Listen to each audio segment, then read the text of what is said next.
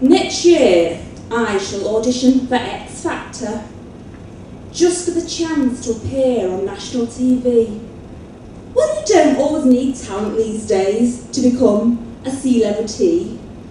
If I sing really badly and dress really way out, and when the judges tell me I'm rubbish, I'll just stand there and start to shout and say that they've not got a clue of the talent that's standing before them, then get dragged out by security, while maintaining just a hint of decorum. And if the X Factor don't want me, then I shall apply for Big Brother. Or maybe even wife swap. Though in my case I shall have to swap mother. Then once I've established my status, and the offers will start come flooding in. Though if I get one to appear on Hole in the Wall, then that can go straight in the bin. It's a shame they no longer do Fit Club. I could have done with losing not so much inches, rather a couple of feet. I could have appeared alongside John Prescott, or the chap that played Fred Elliott. I say Fred Elliott from Coronation Street.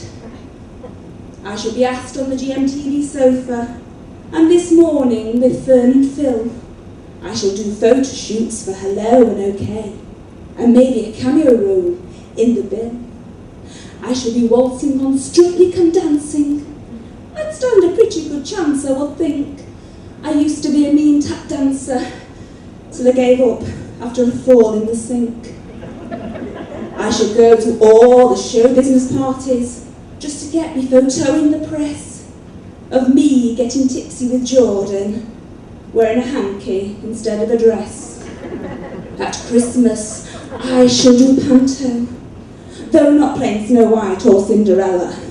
I'd much rather be the Wicked Queen, or even the Principal Fella. But although I'll become rich and famous, I shall still keep my feet on the ground and be nice to those I meet on the way up, because I might meet you on the way down.